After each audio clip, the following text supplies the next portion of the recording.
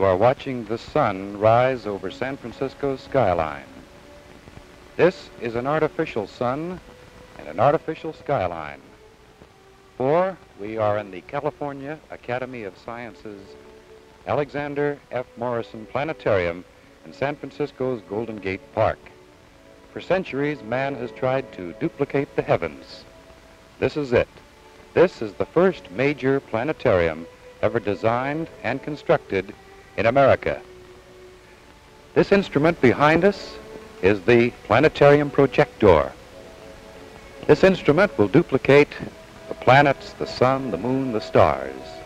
We're going to find out how it works, just what is inside of it, and what it will do to help further man's education. We'd like you to meet now the man who is controlling this instrument at this panel board, Mr. Leon Salnave, right? Right, Sandy. We'd like to ask you, Leon, just what the purpose of a planetarium is. Well, a planetarium is a sky indoors. We can put the sun, the moon, the planets, and 3,800 stars up there on that dome, and it's so realistic that people swear it's a clear night outside. And we can give a whole show of astronomy and stars, constellations inside, and it's all very comfortable and very entertaining. What are the various motions that you show with this projector? Well, we can take you in different parts of the world by flipping what we call the latitude switch. You're now going from San Francisco up into Canada as that near end goes up. On the other hand, by flicking the switch the other way, we can take you down past the city onto Mexico and the tropics. If we keep on going, we'll end up in Australia. Then we can take you in time, forward and back. Another flick of a switch makes the days speed along at about 24 hours per 1 minute and a quarter. And if we're not satisfied with time going forward at a fast clip, we can just turn the whole thing around and make time go backward. It's all the same here in the planetarium. It's amazing what you can do with this instrument. What are the various motions? How many are there that actually are that we see, let's say, on a summer night? Well, as I just said, there's the latitude change, which means we can take you in different parts of the Earth. That's one. There's one. And we can make the day go by. That's the daily motion. 2. And we can make the year fly by at a very rapid clip. Make the sun go through its seasonal changes. That's 3. And then by means of a fourth switch, we can make the stars look as they did in the times when the pyramids were built, or thousands of years from now. So that sums it up. 4 different motions. How does this further man's education as far as the future? You mentioned that you can show the planets or the stars in their future positions. What knowledge does that give us? Well, nothing that we couldn't get out of books, because that's where the whole thing came from, out of astronomy calculations. But most people can't read the books, but they can all come and enjoy the planetarium, so you might say it gives them a better appreciation of astronomy, what it's all about, this world around us, and so forth. It's purely education. There's no research value in this instrument. It's just to make people more aware of the universe around them and entertain them. We think we can give them a good show as well as teaching them a little bit. Certainly that. Let me ask you what the hours are for attendance here. We have shows regularly at 3:30, 7:30, and 9 every day except Monday and Tuesday. On Saturdays and Sundays and holidays, we have an extra show at 2 o'clock. Well, thank you, Leon. We're going to get back to you in a moment, but now we'd like you to meet the man who worked on this, who designed it. His name is Jimmy Getton. Did I pronounce your name right, sir? Yes, that's right. We'd like to ask you about this instrument, how one goes about designing such a thing. Well, all we had to go on was a magazine article describing the Zeiss instrument. Zeiss, made in Germany, furnished the instruments for all the planetariums throughout the world. And since none was available, we had to build our own. We have an instrument shop at the Academy, very well equipped.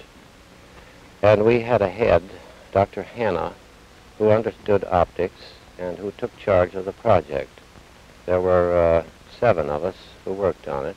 We've been working 4.5 years. What else can I tell you? Well, let's ask you about some of the statistics. I know they're not dry in this case. Let me ask you what the instrument weighs. Well, the movable part weighs about 5,000 pounds. The total weight, including the foundation or the base, is about 8,000. The lenses are of what type? The lenses, the projection lenses, are aerial camera lenses that we were very fortunate in getting through war surplus. They were designed as camera lenses, but they make excellent projection lenses. The dome itself is constructed of what kind of material? The dome is of sheet aluminum, and it's perforated with very small, about a 1/16 of an inch in diameter on 1/4-inch centers. That's so that the sound will go on through the perforations and be absorbed back of the dome. There are 2 inches of glass wool, so that there are practically no echoes in the dome. It's hanging in effect much like an umbrella would be. Yes, the sheet metal is fastened to a steel structure like an umbrella, and that in turn is hanging from the concrete dome. It's really floating.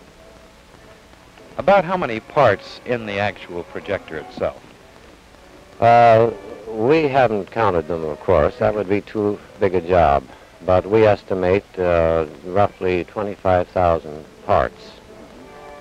I think there are 324 lenses of all descriptions, many ball bearings and gears and miscellaneous parts. I can't give you the exact number.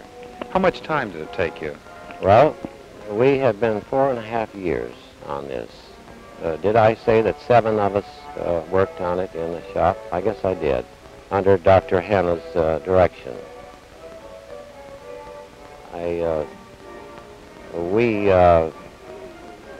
We think that our stars are quite realistic, perhaps an improvement over some of the existing planetariums. And the reason for that is this. There are really 2 reasons.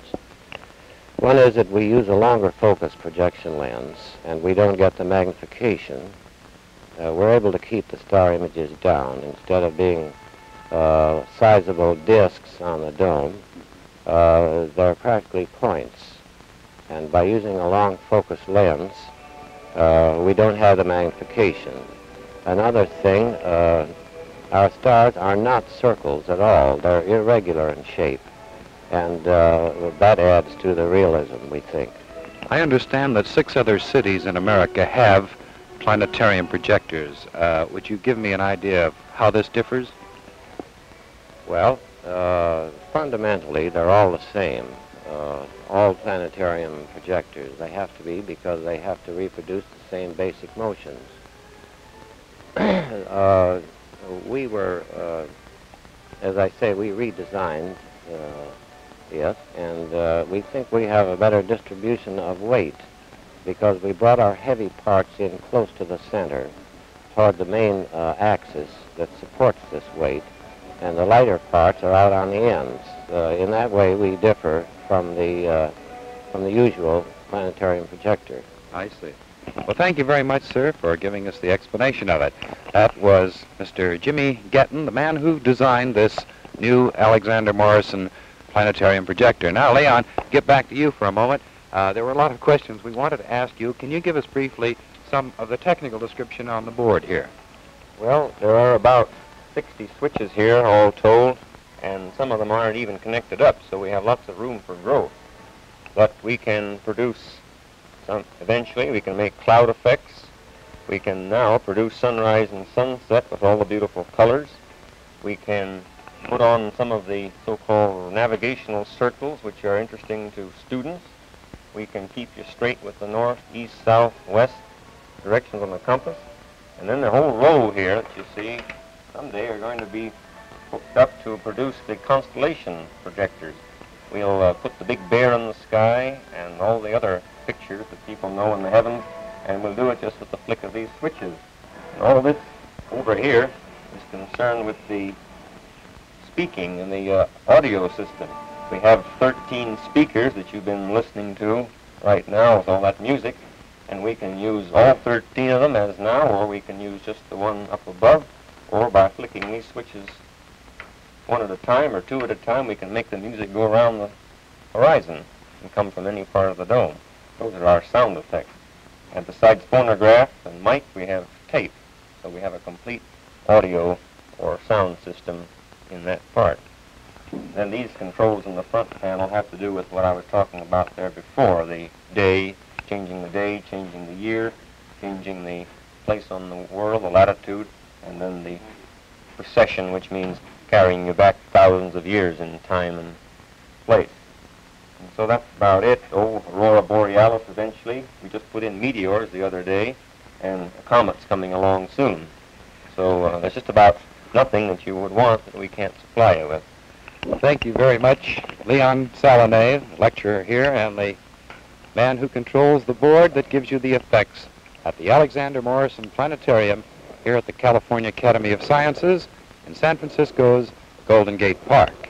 We have been watching the planetarium projector itself in action and a preview of what you yourself can see when you visit the planetarium here in Golden Gate Park. See you again on Teletrips. Bye.